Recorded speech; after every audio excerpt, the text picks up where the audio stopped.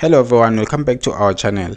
Before we dive into creating StarkVPN files in 2023, I want to emphasize that this video is for educational purposes only. We shall not be held responsible for any misuse of the provided content.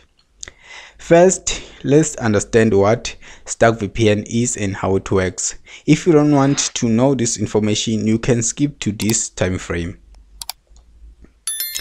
StarkVPN is a VPN application that offers fast and secure online connectivity. It provides various methods for creating VPN configuration files, including direct connection, custom payload, custom host, and custom SNI. I'll be explaining each of these in details later in the video.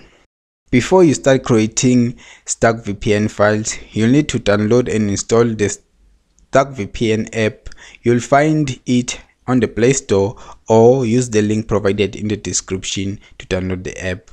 When you open the app, you'll notice that StarkVPN doesn't allow you to change their saver. They provide you with a random saver.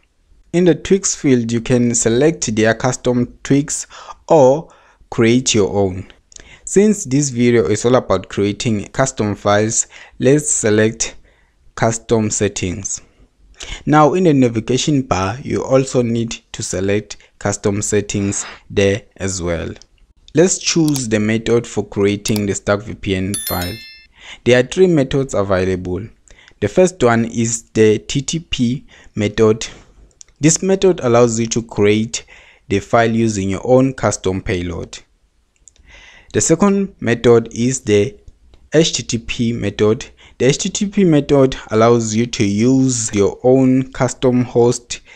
Like for example, if you want to use your social bundles to access the internet, it is very useful in that regard. The third method is called SSL, which we are going to be using in this video. This method lets you create the config file using a custom SNI, which is important since it can connect to the internet without the need for data bundles. Now let's select the SSL method since we are going to be using this one on this video. Once you selected the method, you'll see a field saying custom SNI. To obtain the custom SNI for your country, visit this website. You'll find the link for it in the description of this video. Once on the website, select your country and click generate. Copy one of the provided SNIs and return to the StarkVPN application. Now paste the copied SNI under custom SNI. Now select V2 Ray mode. Under connection ports, you can put port 443 or port 80 or port 808 or any other ports depending on the type of SNI you want to use. After putting up your port, just like I did over here, you can go ahead and click on save. Now click on the power icon to initiate the VPN connection. Once you see that you are connected, you can now start using your VPN for your fast and secured connection.